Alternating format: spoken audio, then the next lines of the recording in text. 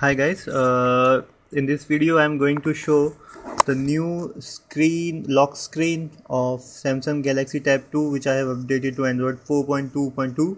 So as we all know, 4.2.2 has a new feature of lock screen widgets. So first anyways, I'm going to show you the difference between the previous OS and this new OS is you were not able to rotate your screen, but here you can rotate your screen and your lock screen has been rotated. Similarly, if you will rotate it back,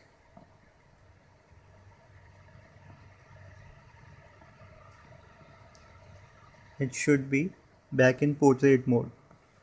So this is lock screen rotation is now a new feature in Android 4.2.2. So the feature I was telling you about this new is this new lock screen widgets. So in this new lock screen widgets, you can see I have already added. So this is my music player, which I have already added here. So I can play music from my home screen itself, and I can close it from here only. So if you want to add a new widget here, you have to just click on this add, and you can see the list of widgets which you can add as of now. So I have music player, I have already added here, and this is Yahoo News. So let's add Yahoo News. So now you can see this news has been added in my lock screen. So in my lock screen itself, these things are available. So instead of opening it, I can just slide it on my lock screen and I can see the news.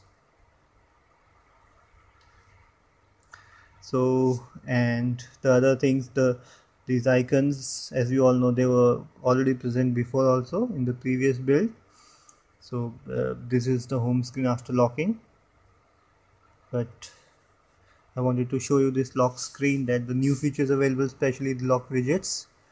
So now it's pretty easy to use many other things here. So keep watching my videos for other new features in Android 4.2.2 for Samsung Galaxy Tab 2. Thanks.